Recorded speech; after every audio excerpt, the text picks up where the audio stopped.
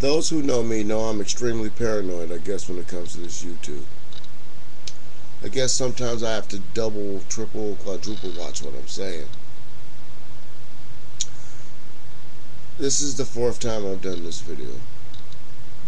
I'm about to go on a trip with my family.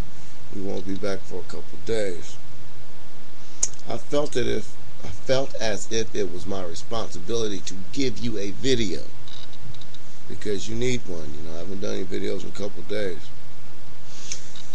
Those of you who just signed up recently and gave me the friend invitation, I call it friend invitation, the invitation for friendship, today will be the last day. Anything given to me today will go on my family's list. People who watch me are not my friends. They're my family.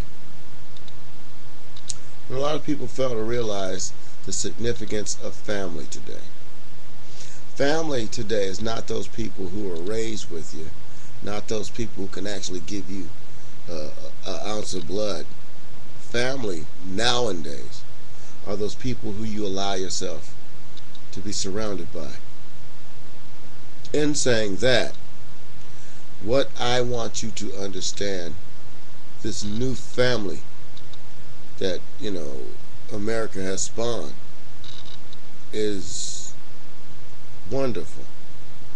But it's also sad, because family, like we were raised as Auntie Bertha, Uncle Jimmy, such and such and such and such, your cousins and all this. These are people that we no longer actually communicate with. We don't communicate with those family members anymore. We don't see them. We don't call them. We know they exist. But you will call your homeboy almost every morning. You will call that girl you like damn near every night.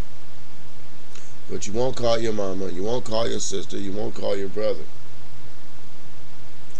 This is the new American family. The new American family are those close-knit friends that you surround yourself with. Those people you're willing to do anything for is the new American family. I'm not saying this because I think it is. I'm saying this because this is what I see it is. We got family members run amok and steal shit from us. The blood relative family. We got these people who we go to work with and listen to them cry and pout and you give them hugs and everything, and you love these people.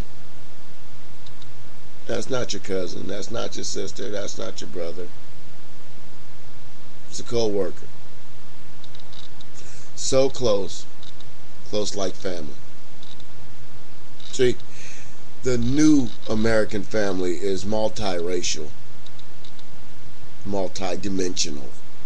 I mean, it's like half the folks on YouTube that agree with me and that I agree with, if we was all at the park, you'd swear we're his family.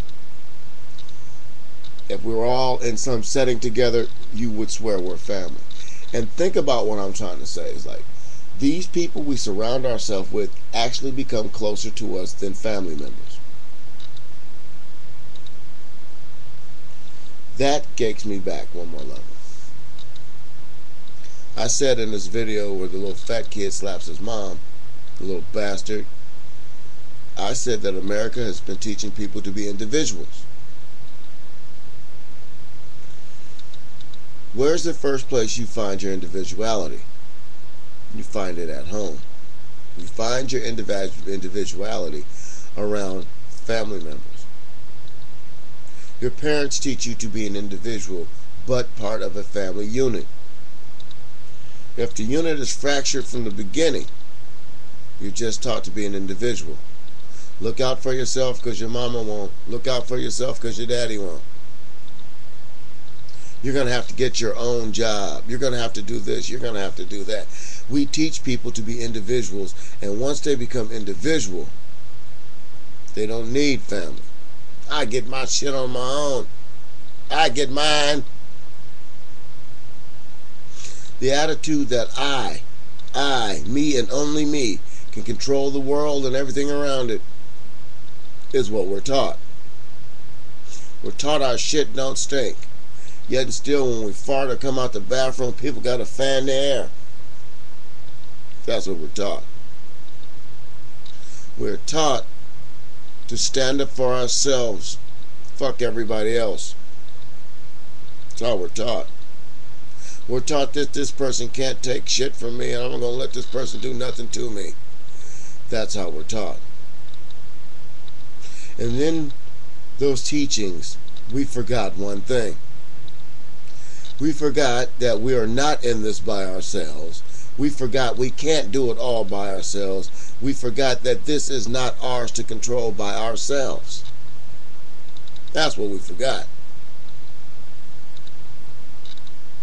And me, being 40 years old, I'm calling out to every other 40-year-old, 50-year-old, 60-year-old, 70 and 80 if you're still around.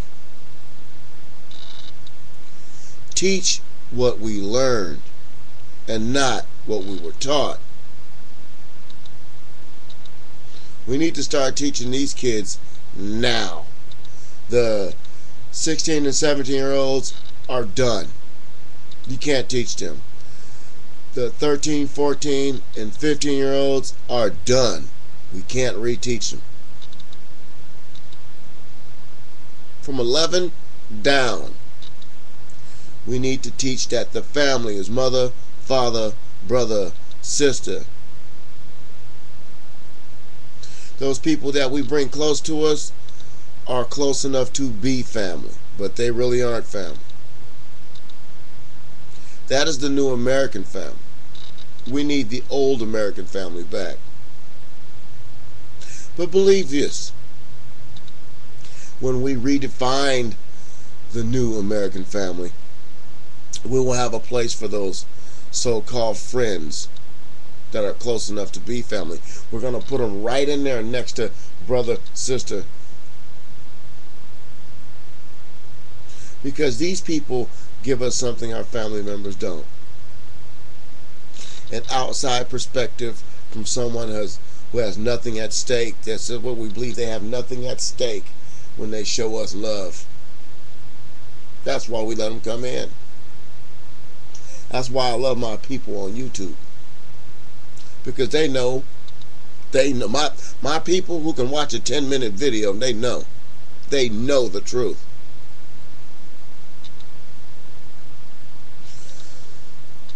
There are some things I was going to say in this video, but I ended up going somewhere else with it.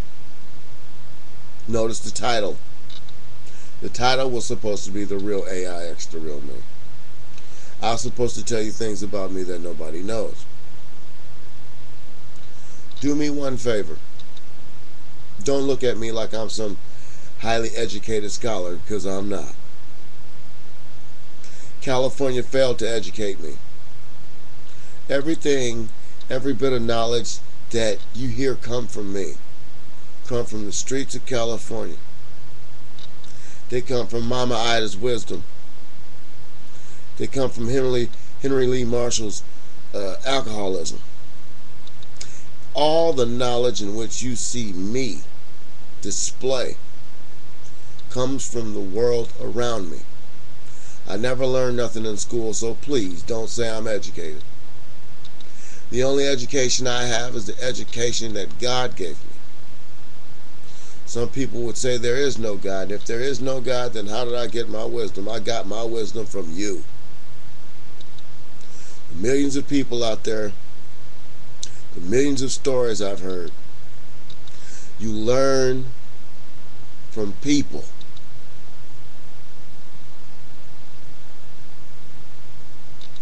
In saying that, I don't want people to think I'm some kind of fraud, some fake, some phony. I don't have an education.